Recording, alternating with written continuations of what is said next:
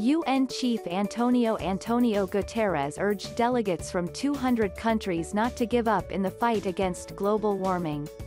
UN chief warns that the point of no return is no longer over the horizon. He said the impact of man-made emissions of greenhouse gases is being felt around the world in the form of floods and melting polar ice.